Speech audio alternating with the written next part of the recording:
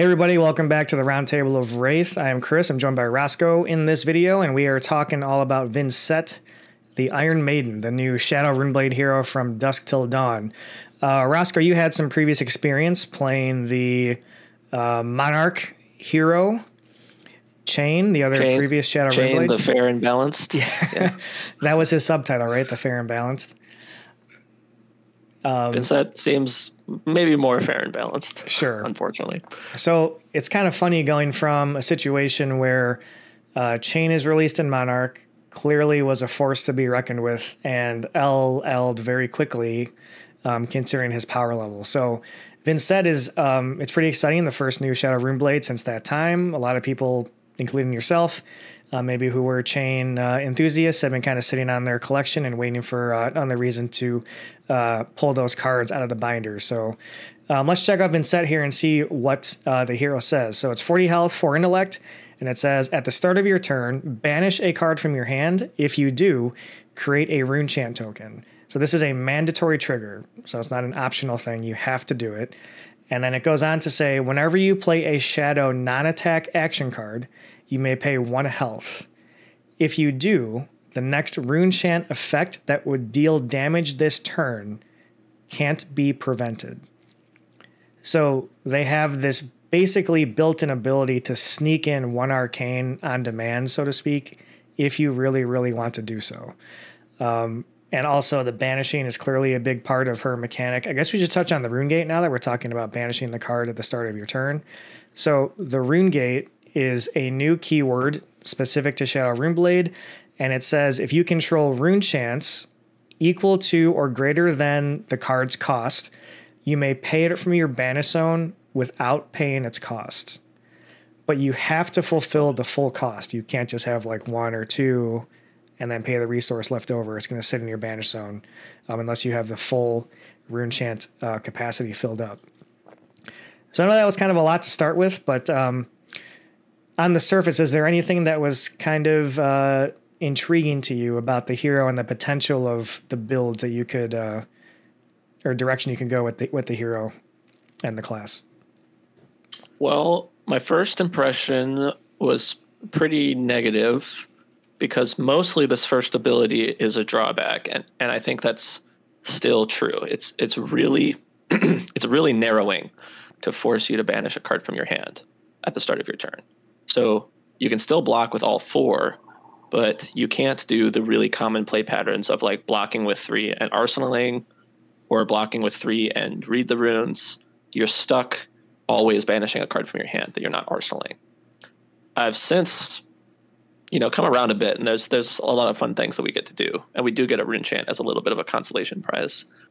But we don't have access to soul shackles, and we don't have access to action points on like just straight up on our hero. Mm-hmm. So we're behind Chain a couple steps for those reasons, which is fine. He was way above the pack.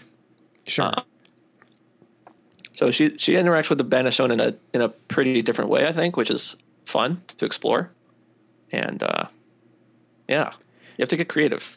Yeah, no kidding. I guess it's, considering how Chain operated, you're just conditioned to just being like, oh man, new Shadow Runeblade, we're going to be able to dump 5 cards in the banish zone and just spew out all the stuff like we did before. But to your point, you're only banishing 1 card a turn from the hero. So you don't have the potential to just go as wide as possible like you did in the other hero. So yeah, there's definitely some interesting ways you can go. Maybe go tall, maybe go wide, maybe somewhere in between. But that's the beauty of having a new hero here to try to figure out what the best approach is for the deck.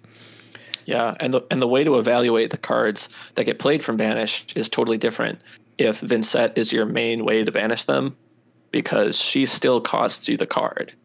And the thing that so many of the shadow cards, particularly the older ones that Chain used, the way they get over curve is by not costing you a card, which Chain could do easily because he was banishing tons of cards out of his deck just normally via Soul Shackle. In this case, when you're banishing the card from your hand, it's still costing you itself. So a lot of Monarch shadow cards are just bad in that setting. Like they're not at curve, they're under curve. And they have the fact that you can play from a banish as their upside. which is really good if you're getting card advantage somehow. But if Vin is your only plan to banish, then what you want is cards that get overcurved by being banished alone, even if they still cost a card from your hand, if that makes sense. And we don't have a lot of those from Monarch. It's mostly about Runegate. Yeah. In my estimation. For sure. And Runegate, they've certainly juiced her with a decent density of these Runegate cards, which we'll get into in a little bit. But it seems like that could be one of the primary ways to kind of exploit her ability. And like you said, make the most out of this one card single banish each turn. So with kind of that context on the table, they have given us a new weapon, which is called the Flail of Agony. And it's a Vynnset specialization, so specific to her only. It's a one-handed weapon, so you can also hold two of them if you want. You can hold the lantern in the other hand for some arcane barrier if you want. But it says once per turn action, pay 1 health attack. When this hits, create a rune chant token. So this is the first weapon that I mean, there is no other weapon where you're pinging yourself any health to attack that I could, as an alternate activation cost, basically. Paying life as a cost is new. Yes. So it's not in the rules yet, technically. So on the surface, 1 life for a 1 damage and possibly a rune chant it doesn't really seem that exciting. And if you do this, 5 times, you're starting at 35 health. Let's just put it that way. So what was your first impression here of the Flail? Yeah, my opinion of this card is still quite low. I'm ready to be wrong, and the art is really cool, but I really hate a weapon that hurts me. That's like when I'm thinking about weapons, I'm thinking about the end game when my deck is small and my hands are more awkward and I'm trying to close out those last few points of damage. It's when my weapon choice starts to like really, really count. And if I have a weapon that's killing me to even use, I just hate the feeling of that. So totally possible that cost curves work out in such a way that having this free attack accessible to you in the mid game is like really good. And I like how cheeky and annoying it is. But I do not love paying life for a weapon. That is not what I really want to be doing. Yeah, no doubt. It's just an interesting weapon. Like you said, it seems until you kind of maybe try it or really try to lean into it in your build, it's hard to evaluate. But the other day we were kind of talking and brewing up some ideas, but you and I are kind of keen on the Nebula Blade maybe being the preferred choice for Vynnset because it has that same clause of ending your turn with a rune chant, but it's just more damage and you're not killing yourself or pinging yourself at the same time. So our other option is Rosetta Thorn, but we were kind of talking too about how Rosetta is kind of like a Nambo with Vynnset because you'd like to end your turn with the rune chant going into your next turn cycle. And obviously the Rosetta Thorn is consuming any rune chants you have on the board, at the end of your combat chain there. So you're thinking Nebula Blade too for the moment? Yeah, I like Nebula Blade. It's a lot fairer than Rosetta Thorn. Definitely could be that Rosetta Thorn ends up just being better because of how good that card is in the first place. But I'm definitely going to be starting with Nebula Blade because on the one hand, if I'm doing Rosetta Thorn, Viz can possibly do most of those lines just better. And then, yeah, you hit the nail on the head. She really, really likes if this hits, make a rune chant as her last attack. Because going into a turn with 1 rune chant already sitting there makes your access to Runegate a lot easier if we're really leaning into that. Yeah. You and I had talked a good point about the Viscerai thing where yesterday we were kind of just brewing up some ideas and going through the cards. And it's like, well, if we're going to lean into Rosetta Thorn, we would just probably play Viscerai instead. It's just like if we're trying to do that in Vynnset, it's just not going to work as well as the traditional stuff we've already seen, for the past couple seasons with, Viscerai exploiting the Rosetta. So, yeah, with her caring about rune chants so much, she shares a lot in common with Viscerai, at least a lot more than Chain ever did, I think, which leaves us in an interesting space where a lot of deck ideas that I start coming up with for her just turn into bad Viscerai. and then Viz can do it better. Like for a while, I was thinking about her first ability, and like, wow, I get to print a free rune chant every turn. Maybe that's the point. Maybe that's the power of this card. And then I remember that Viserai does that multiple times a turn, and always has been. Right. Like arguably much easier. So yeah, if the reason you're playing Vynnset is to make a rune chant every turn, then just play Viz and you'll do better. Sure. But yeah, that another interesting conundrum that kind of leads us into now talking about the cards. So Nebula Blade, Flail of Agony, Rosetta Thorn, Viserai, all of these things kind of, all these factors definitely influence how we look at these cards now going forward through the pool. So I think we're going to maybe skip the Grimoire, and we'll kind of come back to that a little bit later, but let's just kind of get into some of these RuneGate cards.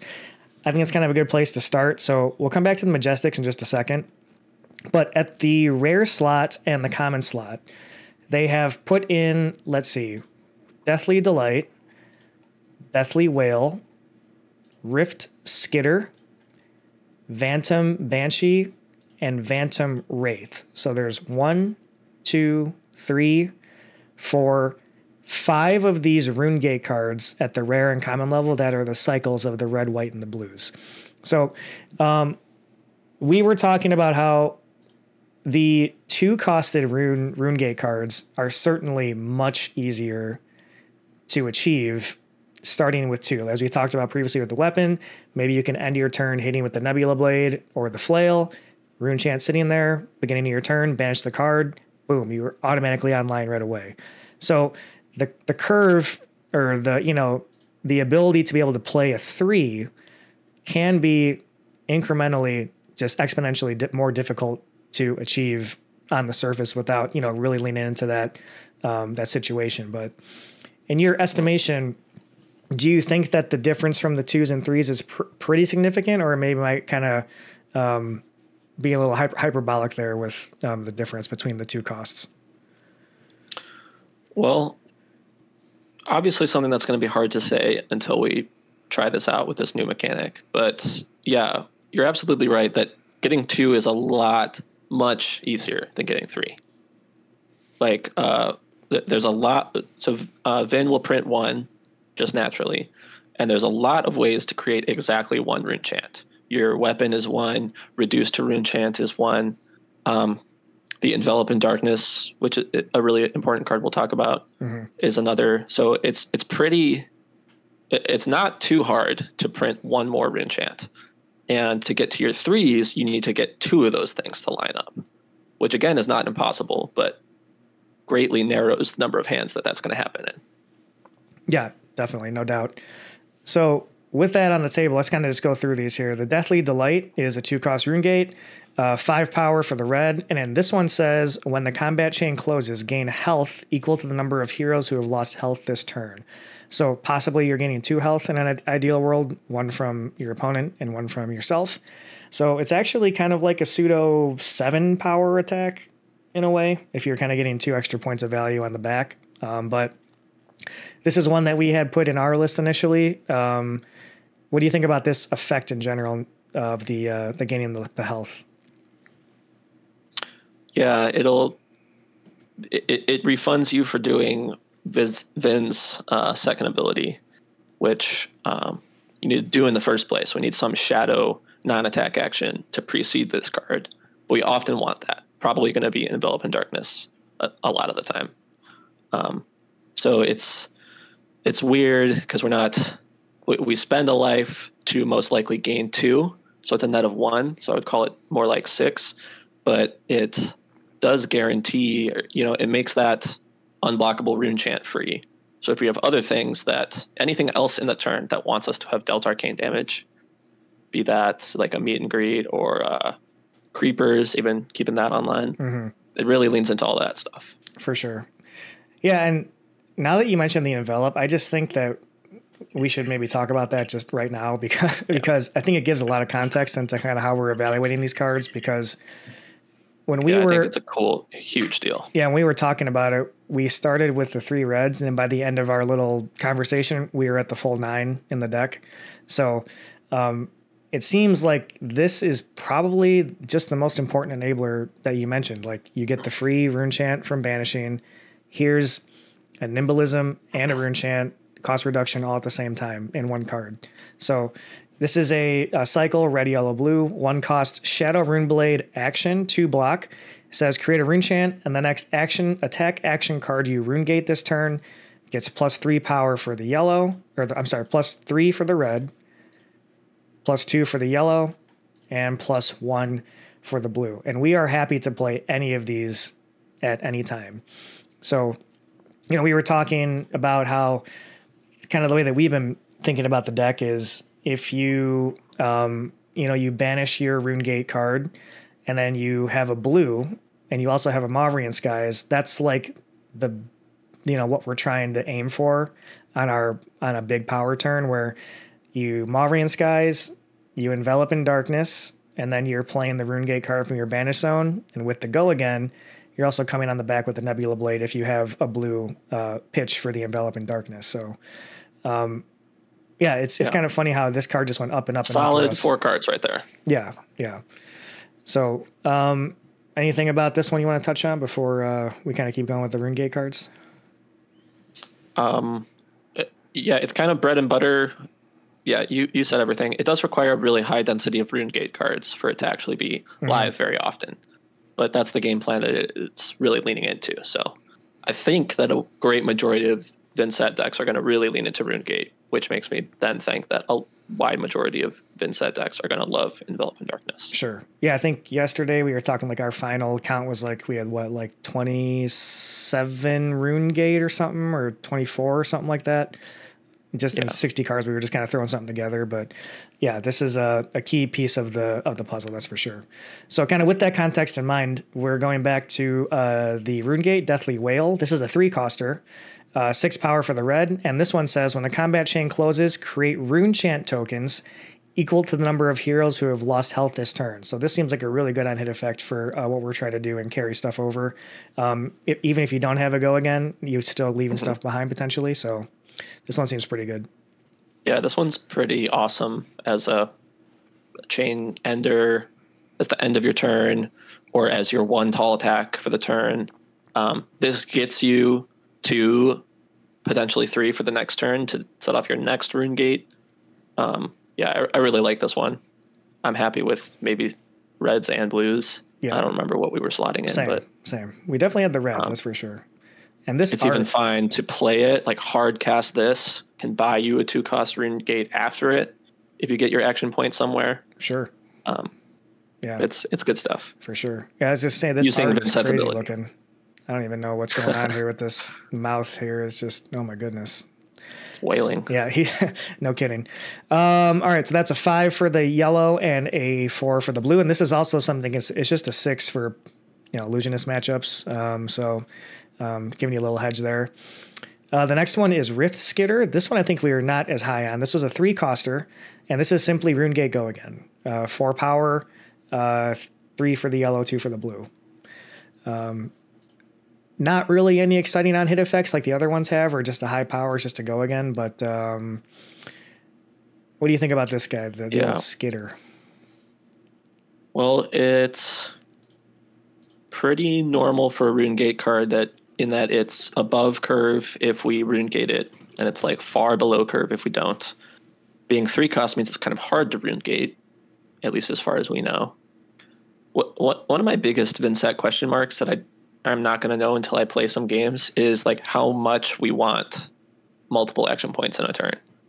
And so when we were theory crafting last, we were valuing that pretty highly and putting in a lot of cards that buy action points, that exchange a card for an action point. And in a world where we want those, we probably are happy with this card because it collapses that into 1 card. So it's very efficient. So it's fine for sure. But I think Vin might also be really happy with just single attacks a lot of turns when she's not going crazy. And in those kind of shells, I don't like this one as much.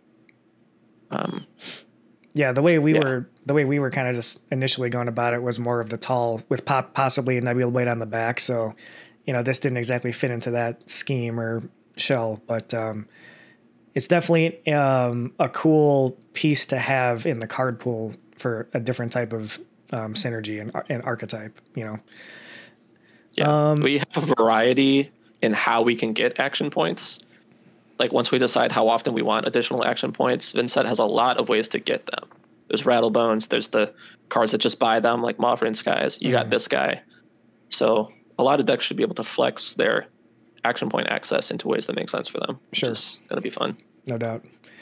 All right, next, the Phantom Banshee, which was the June Armory promo. It looked pretty sweet. So this is a big 7 attack, just a 3-cost rune gate. So 7 for the red, 6 for the yellow, and 5 for the blues. So I think we had the reds and blues in just because this is a nice, above curve blue, quote unquote, for free, a fiver for free if that's the one you're choosing to use in the rune gate situation. But nothing too exciting other than it's just a big hitter. So, you have the Envelop in Darkness plus this. I mean, that's a 10 power attack. So it's pretty good. Yeah. Yeah. Rune gating this is bread and butter goodness. So I love having the red for the high just ceiling. And it's also an interesting thought that on most of these cards, if you successfully rune gate them with cards that are, let's assume, are efficient on their own, then the blues are actually still above curve, way above curve for being blues. So you said this one, if we're actually not spending any resources on it, we're just spending itself as a card. It's a 0 cost for 5 power, which is above curve. That's better than red Wounding Blow, for example. Still blocking 3 and pitching blue.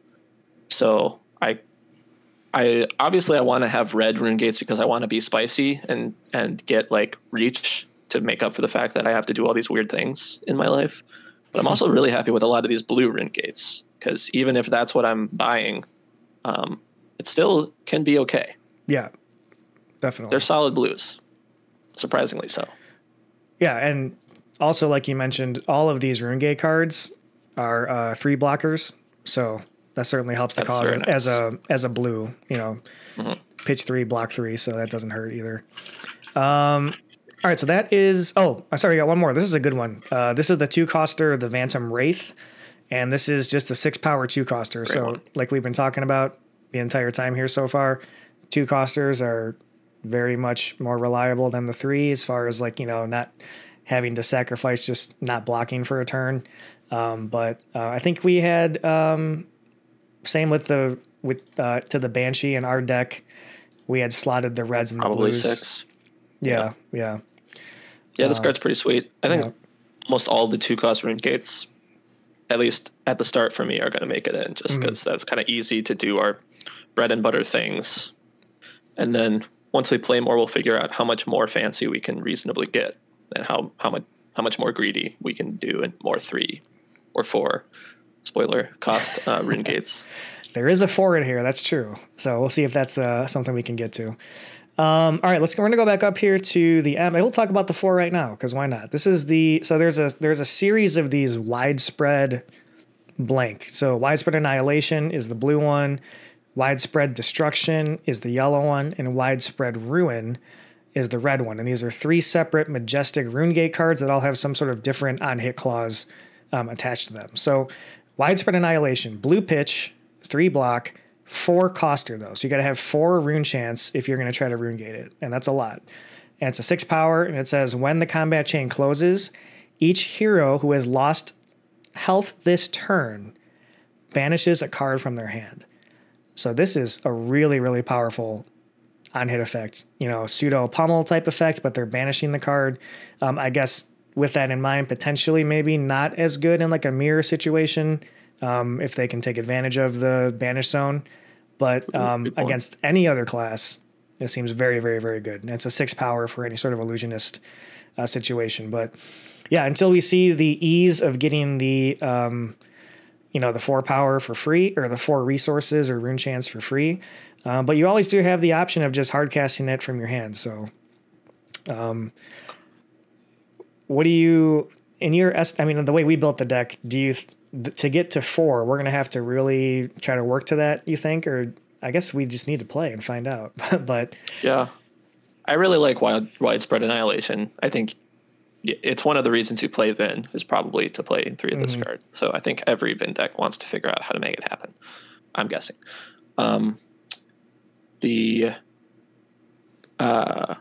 this lost life clause, you know, it feels like an on hit, but it's pretty relevant that it's not an on hit. It doesn't require us to actually hit with it. We're going to be able to buy this for free, or not for free. We're going to be able to buy it and guarantee it a lot of the times. So this is a pretty gnarly card to swing at somebody, because they don't really care about blocking it, but you're still sending 6 power and taking a card from their hand no matter what.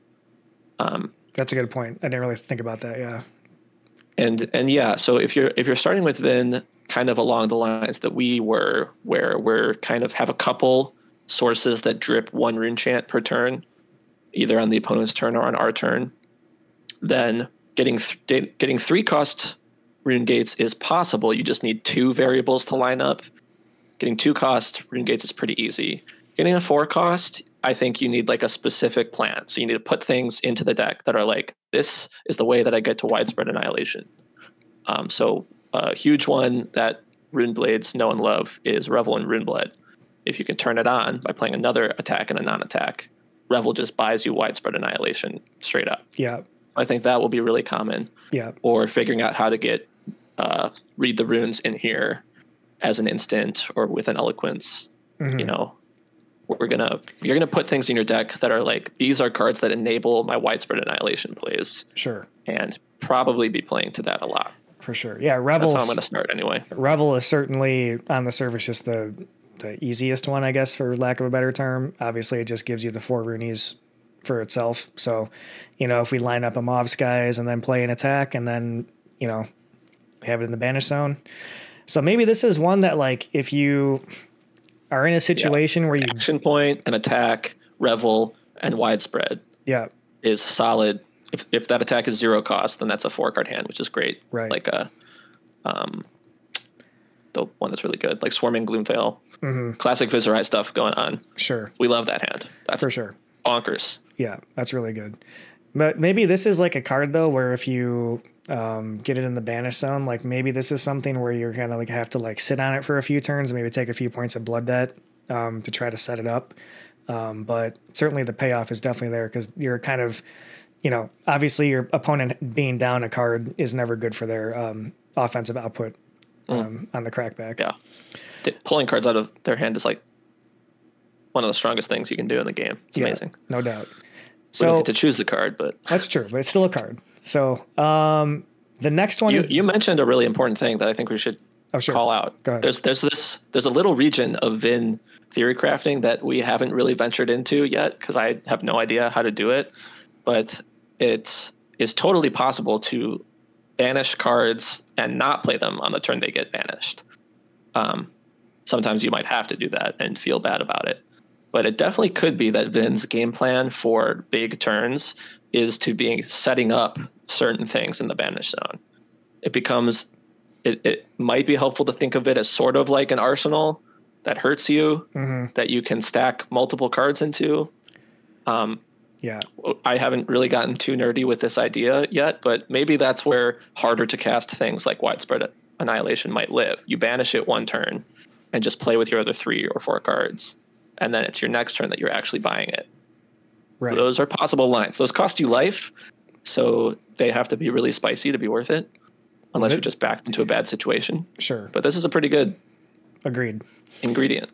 And if we're going to go full ceiling here, there's also a spicy card that we were talking about, which is Blue Pummel in this deck. So if the stars align, you can also pummel the Widespread Annihilation. I mean, that's insane. That's pretty good.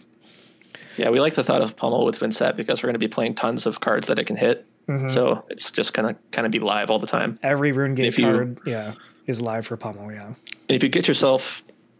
These ones are kind of weird because they don't have actual on hits. It's the best if pummel can also buy you an on hit that they tried to block anyway. That's true. So it's really good if you're sending out a Shadow Puppetry or a Mauvrian Skies that's like giving your Rune Gate card a on hit that they try to cover, and then you pummel on top of that. That's just salt in the wound. Yeah, for sure. Goodness. Yeah, and the reason that one of the reasons we got to pummel was because before we talked about that line of playing the Envelop in Darkness for 1 resource, pitching a blue, and having 2 floating and sending the free Rune Gate cards. So we're like, well, We can either possibly attack with Nebula Blade on the back of that, or maybe there's a situation where we don't have a go again, but maybe we have a pummel. So it's kind of like you have just a little bit more play there with those 2 resources from the Envelop in Darkness starter. Yeah, love a pummel. Love it. All right, so we go to the Widespread Destruction. This is a 3-coster. This is the yellow, 6 power again, and it says when the combat chain closes, each hero who has lost health this turn banishes a card from their arsenal. So a little arsenal interaction there, maybe for the Rangers or such. I don't. So initially we did. This is the only yellow I think that we had, top of my head, that was in there. I can't recall exactly. Or maybe we didn't. I don't know. But what do you think about? I know we were waffling it. Yeah, right. I think I've grown on this card since that conversation, though. Yeah. Looking at other cards that we are choosing to play, like if I want Phantom Banshee, just as a 3-cost 7, I really like this as a 3-cost 6 with a pretty powerful upside being a yellow in the meantime. No doubt. Especially you have to make sure you're not sitting on an arsenal, right? Which should be pretty easy to do, right? Yeah, especially in a world of Lexies and Rangers, having some arsenal interaction is never a bad thing. So yeah, which it's possible to make it fully uninteractable. If you have a Shadow non-attacking there, then Vin can just buy this, get your Rune Chant guaranteed, get an Arsenal Destruction guaranteed. There's not a lot of cards that do that. Like even Command and Conquer, you can block. Right. So it's pretty powerful. That's true. I'm liking it a lot more, especially as a yellow. It's pretty good. We just came around on it in about 15 seconds right there. We're in on it. I like it. All in. Last is the red one, which is the Ruin. And this is a 6 power, again, red 2-coster. And this one says when the combat chain closes, each hero who has lost health this turn banishes the top card of their deck. Maybe this is the one where we were like, this one's just like not as relevant, I guess, or as impactful of a clause compared to the other 2. I think maybe that's what it was. But I guess definitely its lost life clause is less detrimental to the opponent. I keep flirting with the idea of building Vin greedier, who wants to actually banish cards out of your own deck more often, and it really leans into that well. But I think it's absolutely playable as long as the 2-cost Phantom whatever is. Like just being a 2-cost Rune Gate alone is good enough. Good enough. Yeah. To just do our kind of normal 3 or 4 card hand game plan. So it's on rate even if you're buying it with resources. It's just fine. Sure. At worst. Yeah.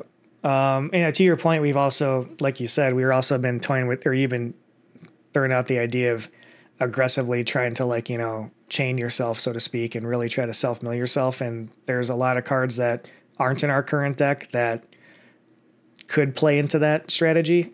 And, this one clearly self-milling yourself or self-banishing yourself could be very powerful with a high synergy style deck. So, all right, that is the Widespread trilogy there, the Ruin, the Destruction, and the Annihilation. We have 3 more Majestics here, and these are all actions or instant speed cards.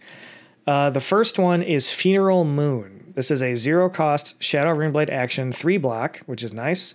You may play this from your banished zone. If a hero has lost health this turn, you may play this as though it were an instant. And all it says is make a Rune Chant with Blood Debt. So 1 card for 1 Rune Chant that you can play from banished zone, possibly at instant speed. Yeah. This one, I do not quite understand yet. So I don't like it. It strikes me as the kind of thing that is not balanced around costing itself as a card. So it's a thing that you want if you're banishing your own deck more often. Like Chain did. Right. Like tossing a card for a Rune Chant, even if it doesn't cost an action point, is not amazing. Not really what we want to be doing. I'm much happier doing an Envelop in Darkness, even though it costs a resource, because it's also getting me power in the meantime. It's like even in the way that we built the deck with such a high density of Runegate cards, like if you have this in your hand and you also have a Runegate card, there's 0 chance you're going to banish this card over the Runegate card, right? So like, Right. what is it even doing in this particular style of Vynnset, you know? But it seems like it's like a Mordred Tide Hungry type card, maybe. I don't Could know. be that makes it better for sure. You know, but without it having go again, like you need an Eloquence token, or I guess it has instant speed, but yeah, it's just kind of an awkward card. But we were not high on it for our initial sketch of the deck. Yeah. I still want to keep an open mind and kind of trust that this card makes sense somehow. So it has 3 black. Playable from Banish is a pretty powerful sentence. I suspect that it will exist at some point. Yeah. But currently I'm not in love. It's that unexplored archetype that we haven't delved into yet, where this thing's going to fit for sure. Yeah. Yeah. Next, we have Requiem for the Damned. This is a 0 cost Shadow Runeblade action. Just like before, you may play it from the Banish Zone. Just like before, if a hero has lost health this turn, you may play it at instant speed and make an Eloquence token. So here's a little action point injection into the archetype. And just to clarify, the Eloquence token, we'll go down here and pull that up real quick. This is the new Quicken for non-attack action card. So it says, when you play a non-attack action card, destroy the token, and the card gains go again. So the other way to make an Eloquence token so far is the Grimoire of the Haunt, just on demand, destroying the book to make an Eloquence token. But so far, this is the only other way that we've seen, just a hard, boom, make one. So this one seems like it could have some upside, though. But, you know, again, it just didn't really fit into our initial scheme. So what do you think about this card? Yeah, it's in a similar space where I don't really think I understand it yet. I think we're happy to play cards that buy action points. So in a vacuum, the thing that this card does makes sense. But it wants pretty specific things, because Eloquence synergizes with non-attack action cards that don't already have go again, which are ones that we're used to kind of avoiding for that reason. So it doesn't make things happen by itself. It's something that makes read the runes better. So maybe if your plan is to much more often like go read the runes into buying a whole rune gate, this is certainly an enabler for that plan. Even the other cards that we do play, I don't like them only because they buy action points. Like spending a whole card to buy an action point is not amazing. Yeah.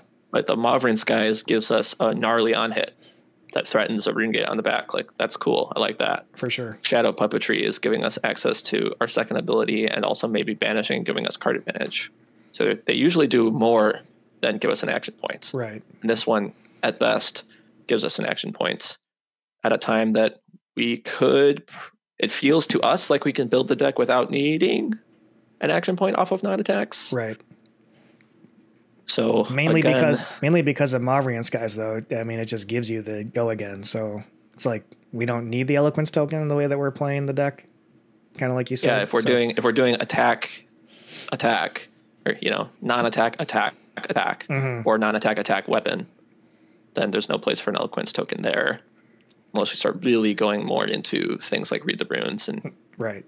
I guess other non-attack actions that don't have go again that I'm not thinking of because I usually ignore those. Exactly. So, yeah. There's sleepers out there. The one that we were initially looking at yesterday was the Blessing of Occult, which is that aura that sticks on the board and then pops to make 3 on your next turn, but does not have go again. So like, there's probably more of those types of instances out in the pool that we didn't look at, but that's got to be the a central place for this sort of card to exist in that sort of shell. Yeah, and we were thinking about that for a while because it seemed to make a lot of sense with RuneGate, and then I thought that card had go again, honestly, and then when I realized it didn't, we were like, just read the runes does the same thing for us. Right, it's going to be better. Yeah, most of the time for one less resource. Yeah. All right. So time will tell about Requiem for the Damned or Funeral Moon, at least for our type of style. The last Majestic here is a Vynnset specialization called Oblivion. This is a instant speed card, blue pitch, and it says play only if you control exactly 6 rune chants. And if you do this, you're summoning Nazareth, the Soul Harrower token. So should we go down and check out the Soul Harrower token? Where's this at here? Of course. There it is. No, that's Nazareth. Yeah, the Soul Horror. Here we go. Okay, so it's a 6 health shadow token ally, so it comes on the board. Once per turn action, 0 cost attack with it for 6 power, and it says when Nazareth hits a hero, banish a card from their soul. If a light card is banished this way, gain 1 health. So obviously has some play into any light hero situation as far as trying to negate their soul potential there. But outside of the light matchup, do you think that this card warrants a slot in the deck? Yeah, definitely. It's kind of sad that it isn't a little spicier, although if I remember correctly, maybe the other demons are the same way. And it's really just about getting a 6/6 stat stick out there. Yeah. Which lets you start playing a little differently. You don't have to play towards the Nebula Blade as much. You can just end with your ally, swing for 6, and no resources. Lets your big hands get bigger and your small hands do more. I like this card. I think we definitely want it. I'm a little sad that Vin doesn't get a special attack, like a specialization attack like Chain and Leviah both did. But at least she gets her Demon Summoner, so this is nice. I think it's possible, certainly possible to pull this off. Having exactly 6 rune chance is not impossible by any stretch, especially if you're already putting in the kind of cards that buy you widespread annihilation sometimes. That same like family of cards can eventually stumble you into 6 rune chance. Yeah. It's, by the way, really helpful to note that this being an instant, if you have more than 6 rune chance, they all trigger individually. So you can just stick this right in after your 7th rune chant gets sent when you have exactly 6, and you can summon the thing. Right. So basically, you just need to get more than 6 rune chants and then play this at exactly the right time, and you'll turn it on. So if you can somehow create boatloads of rune chants, maybe, putting Mordred Tide makes this way more likely. Could be a thing you end up wanting. But I like it. Yeah. Especially since it's only taking up 1 slot, certainly. For sure. I'm going to play it for a while until I really feel like taking it out. Right. Yeah. I mean, definitely got to start and try, right? And we have currently Read the Runes, Revel in Runeblood.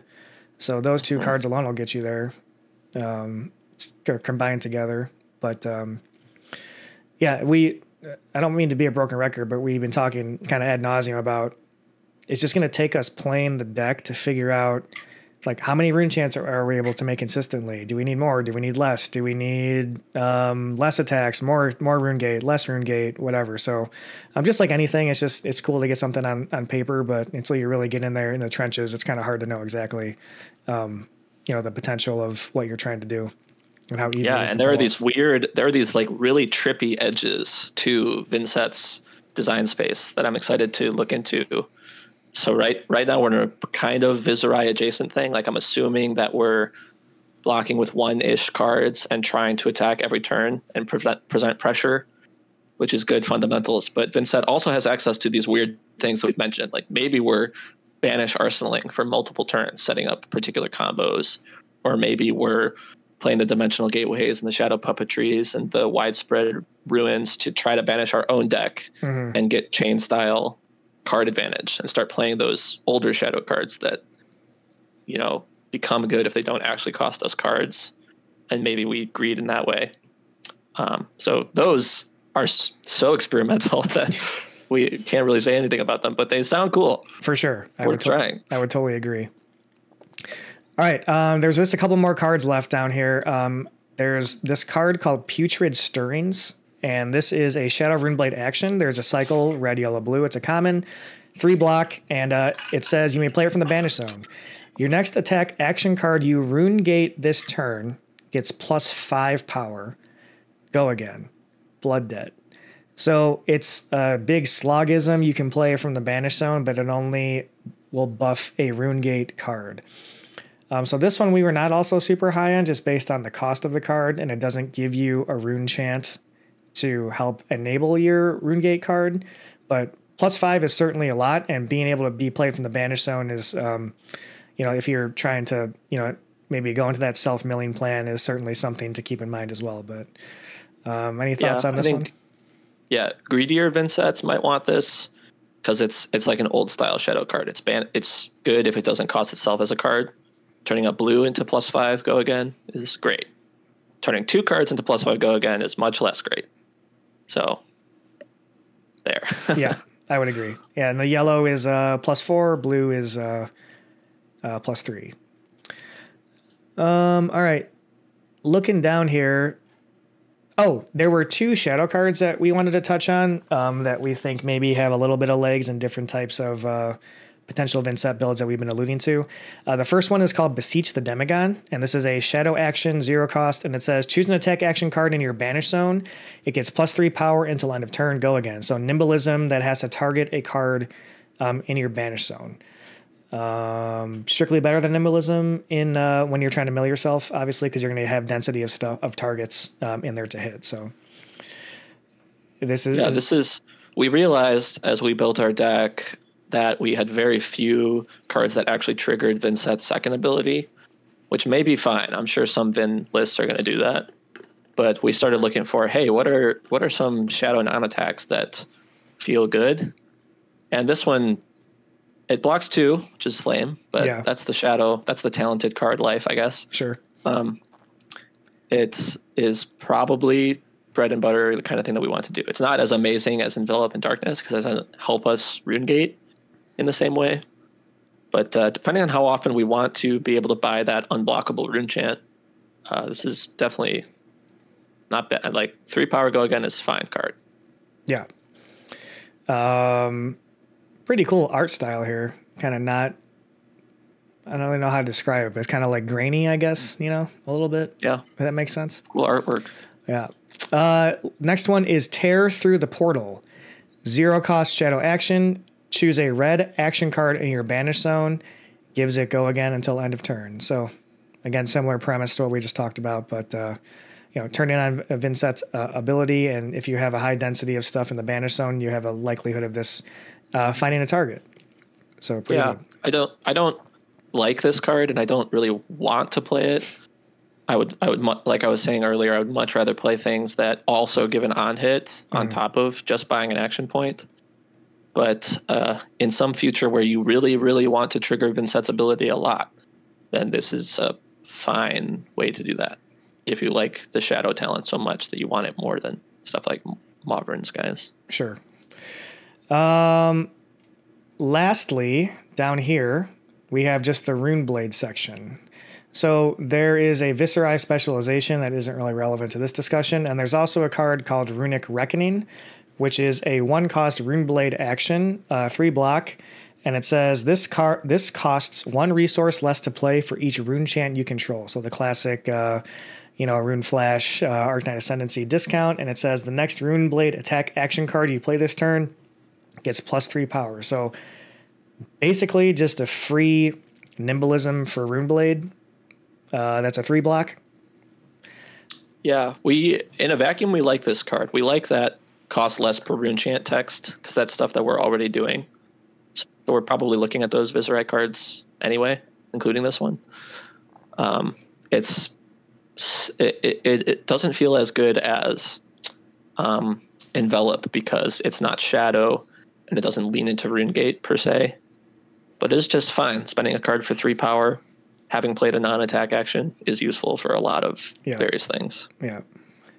But kind of feels like more of a Visceri card on the surface to me. But, Visceri likes it a lot more because he just wants to play non-attack actions and Runeblade cards. He doesn't care about a shadow talent at all. Right.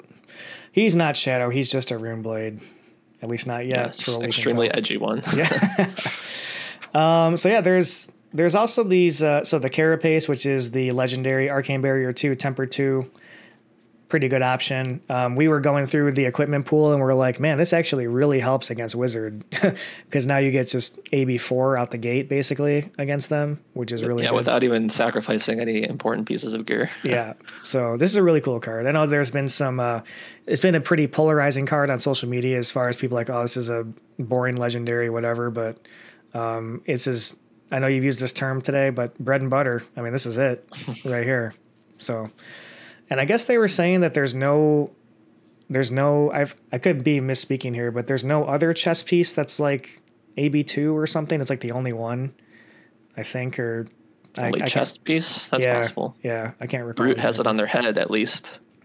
Sure, because they're ramming their pieces with it. Because they're ramming their head against the wall all the time. Yeah, so I don't know why. They need extra protection.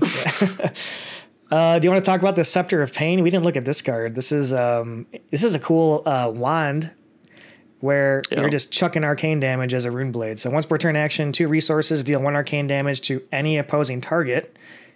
Ether Ashwing, perhaps. Create a Runechant token for each damage dealt this way. So it seems pretty narrow, but it's a cool effect. I don't know. Yeah, I like this as a consideration. It's something that's definitely great if you want the other hand for some reason. Mm-hmm. Like a Arcane Lantern, or if I'm really undervaluing Eloquence and we really want the Grimoire, you could bring this. It's cute. Your opponent is probably going to be happy to Arcane Bury you anyway. Right. I would think.